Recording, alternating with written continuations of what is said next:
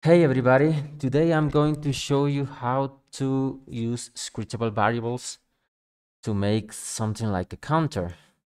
I will making like a coin collection so you can see how it's done, and when I collect something like, I don't know, 10 coins, you can display a text, you can open a door, show a bridge or something like that. So let's prepare a scene. I have here an empty scene. So I'm going to make a test plane. I'm going to use the wolf light prefab, and let me also use the Cinemachine brain camera. Is this one here, and the main free look camera state. Let me remove the old one, and I have something like this. Now let's create something like a coin. I don't know, maybe like a cylinder. And scale it down. Let's create an empty object and parent that cylinder to the empty object. Call it coin. Let's reset all of this and set this like 0.5, no, 0.1. Yes, small coin. Remove the collider and let's set the layer to item. Yes. I have a material called coin, I think. Coin material, yes. It's a yellow material. Let me rotate this something like this. Minus 90. And now, since we have a coin, we have the animal.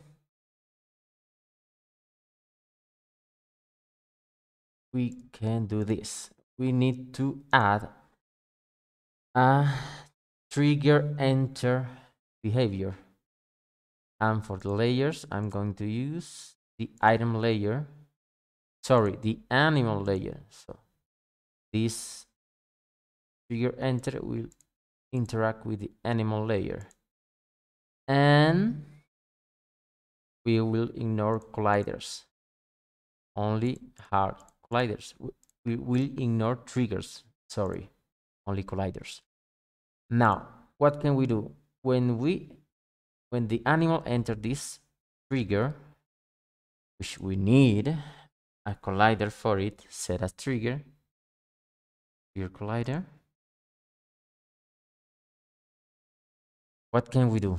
We need to increase the amount of coins that we are gathering, right? So let me select the scene and add a scriptable variable into integer, because we're going to count an integer value. It's called coins. Let's debug it, and when the animal enters this trigger, we're going to increase by 1. Great. Let's try this. We go here. Let me select the coin. You will see that every time the animal enters the trigger, it will increase this value. So after we increase the value, we also need to destroy this coin. So we have script call it Unity utilities that I use to instantiate, destroy, disable, and apparent objects using Unity events. So after we increase the count, we need to destroy this game object. So go to destroy me. And this will be destroyed. Also, since this is an scriptable asset, the value won't change after we exit the play mode. How can we solve this? We need to create a resetter. Reset coin amount. So we add a resetter, reset to scriptable variables. We add the coin to 0, and we're going to reset it on play mode and when we exit the play mode. So let's try it again. We go to the coin and the coin increases. Perfect. We exit, the coins go back to 0. And if we go and add more coins, you will see that the number increases. Perfect. Now let's display this in a UI on the game. Create a text. Let's change this to scale with screen size. Let's change this to coins size. Add it to the top. This will be the label, and this one will be the amount. Set it to 0, and here on the change it here. Now we need to update this value every time we collect a coin. So how can we do this? We can listen to this value, to this scriptable integer value. So we add a listener, integer listener. We change this value to from constant to variable and add this coin value. Now on the events here, we need to change this value from an integer value to a string value, which is what we need here to show on the UI. So thankfully, I have a script called value to string. So we add this to the integer listener, go to the function value to string, we convert that value to string value, and this string value then we add it to the text. Perfect. Now if we collect, you will see the UI is also updated.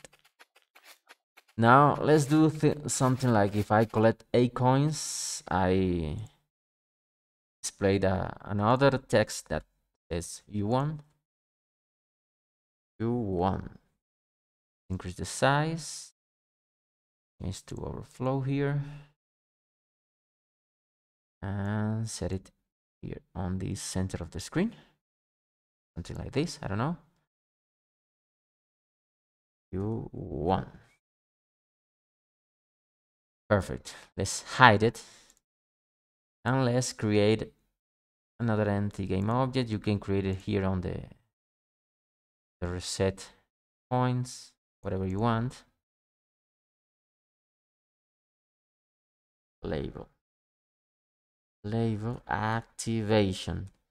Now what we can do is to add another listener, but instead of an integer listener, we're going to add an integer comparer, which works exactly like the listener, but you can have more features like compare values. So let's change this to variable, add the coins, and if is equal to 8, because I have 8 coins, equal to 8, I'm going to show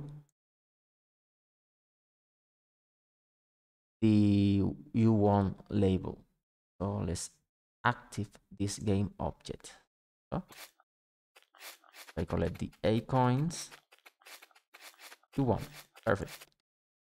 You can do something like, I don't know, show a door, open a door. Let's create something like a bridge here.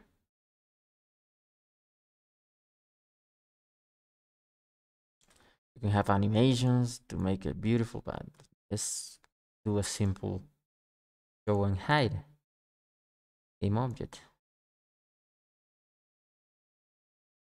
hide it. Let's go to the one activation, and if it's equal to 8, let's show this cube too. And let's collect all the points you want, and you have the bridge to go to the next level. And that's it. That's how you can use counters and listen to scriptable variables to make cool stuff on your games.